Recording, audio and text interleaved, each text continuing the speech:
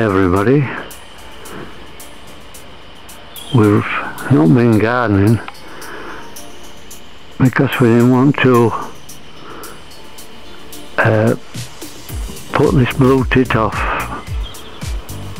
This is the first year, I think, for a couple of years where they've managed to raise young, and I think they're ready to fledge any time.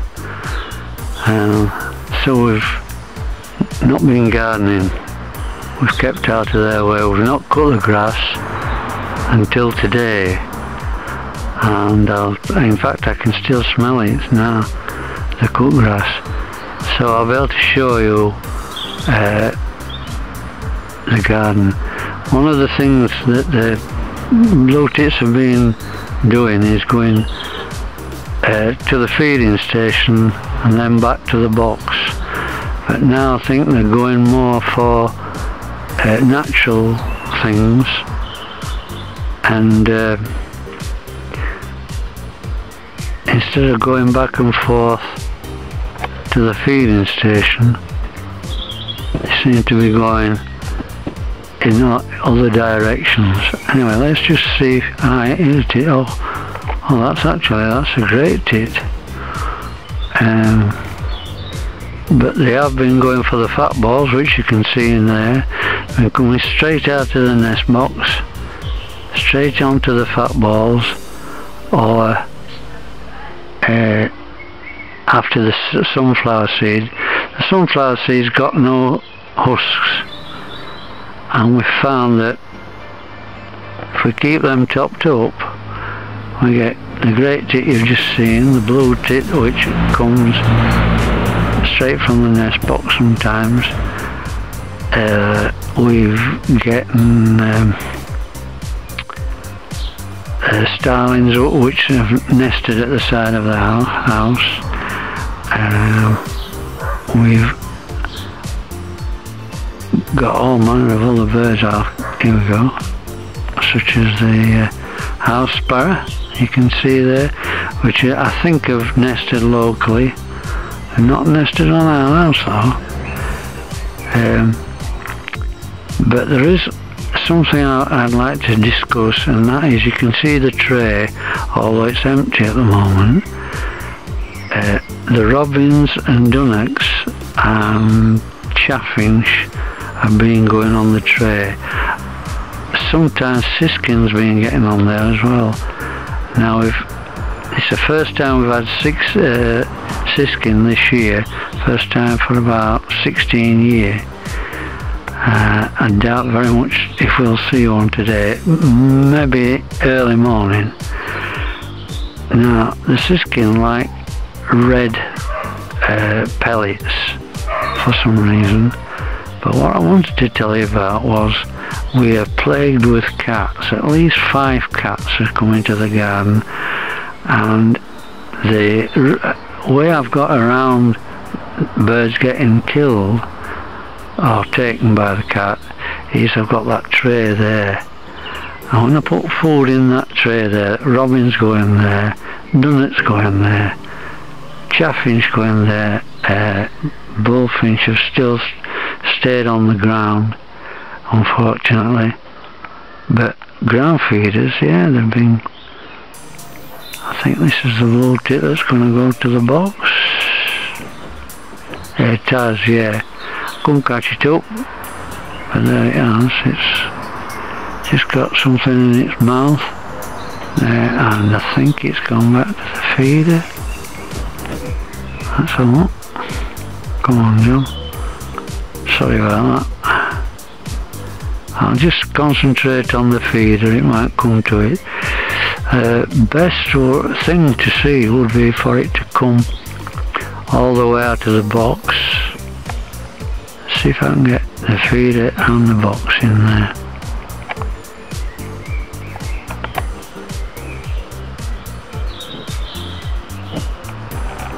I don't know where to make it. Let's just try a bit. Yeah, that's, I think, going to go to the. No, I've got goldfinch on the line. That's it, look, it's just come out of the box, blue tit. It's now getting food off of the fat balls. Let's see if it goes back. Oh, this is magic for me.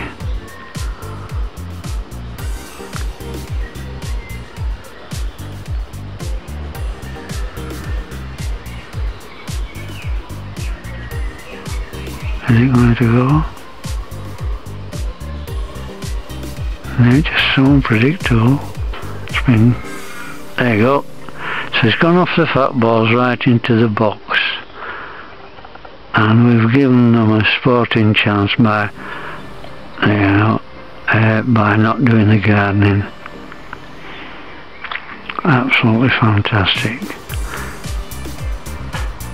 So what's that on there now? Great it. There it is.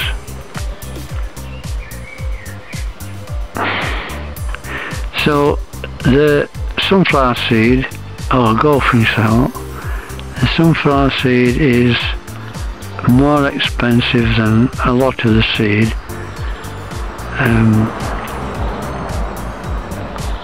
If the husks are taken off. If the husks are left on, they gather on the floor and make a right mess.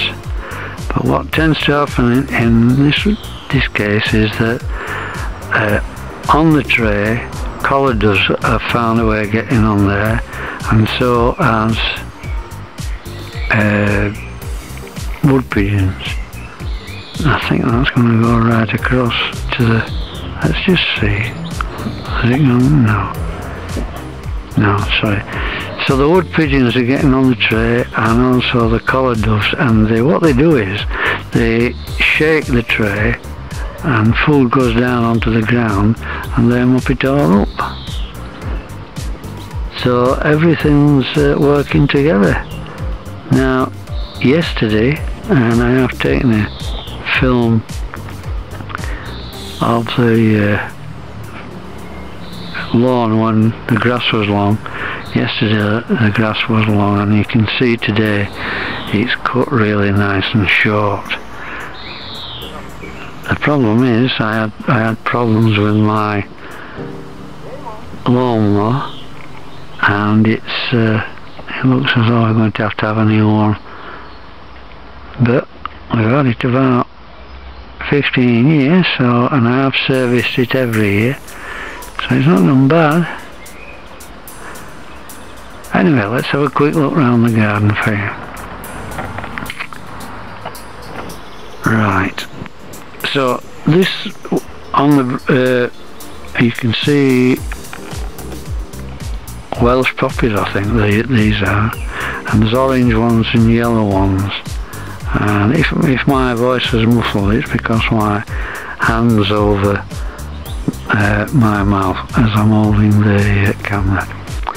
And then this is honeysuckle, and a bit later in the year, in the evening, it smells fantastic, wonderful.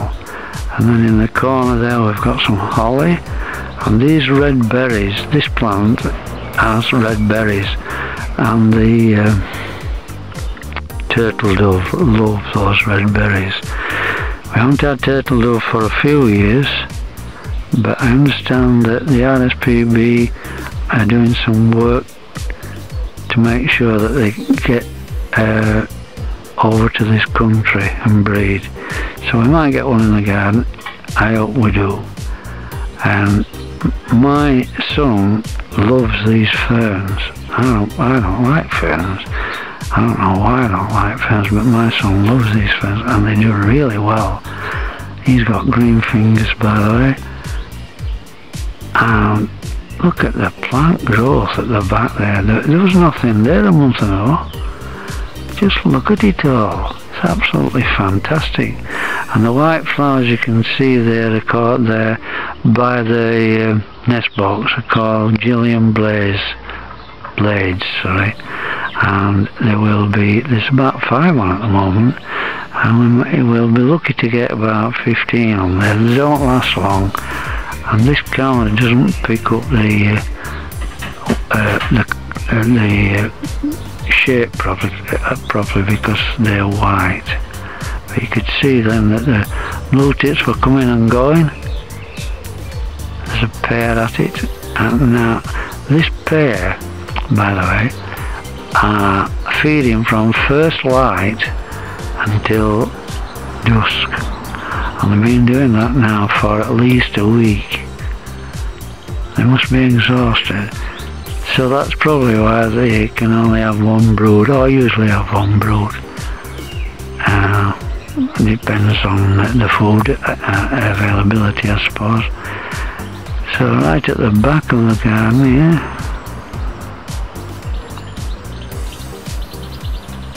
you can see various plants. Now look at that. That is a kind of a dog rose, I believe.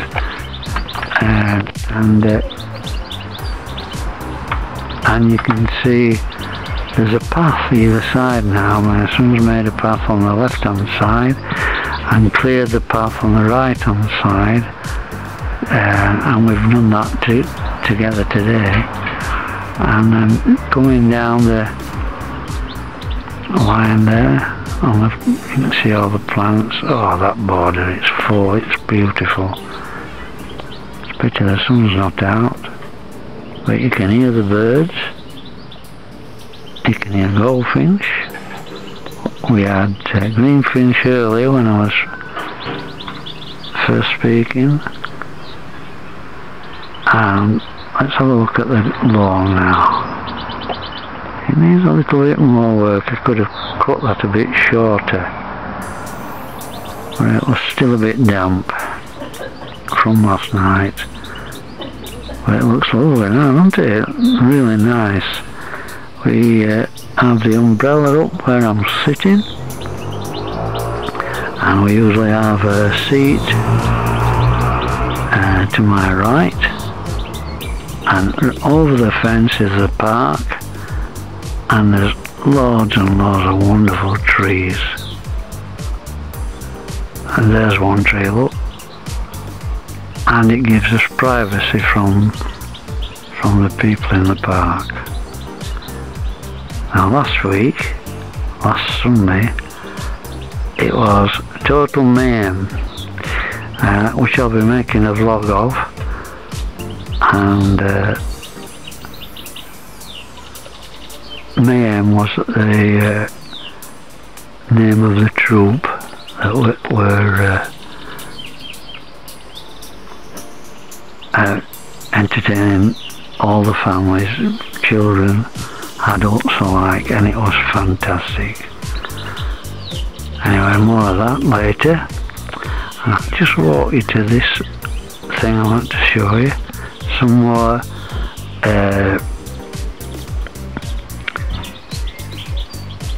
poppies down there, Welsh poppies, and I think they'll keep with us until the first frost, probably the second week in October. Just look at that, isn't that nice? And then of course going up the garden, I would say it's about the size of an allotment. It's packed with flowers and shrubs, and we get lots and lots of slugs, and they don't appear to affect these plants at all. There's there you go.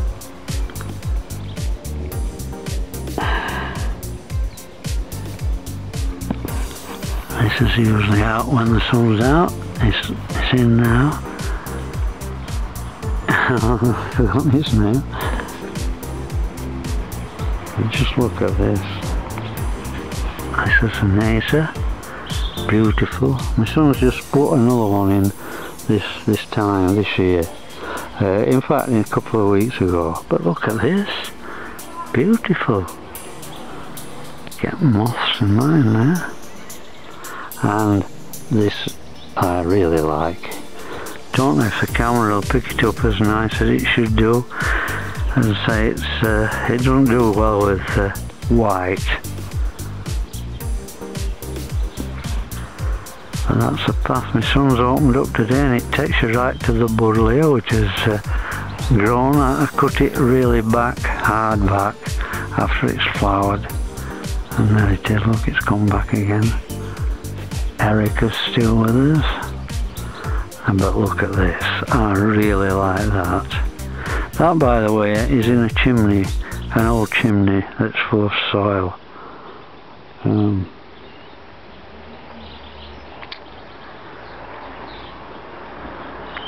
There's a jillion blades. And you can see all the ferns. It's like an oasis, really. This is what the lawn looked like the day before I cut it. Anyway, that's it for now. If you like my videos, please click on the subscribe and like button. Bye for now.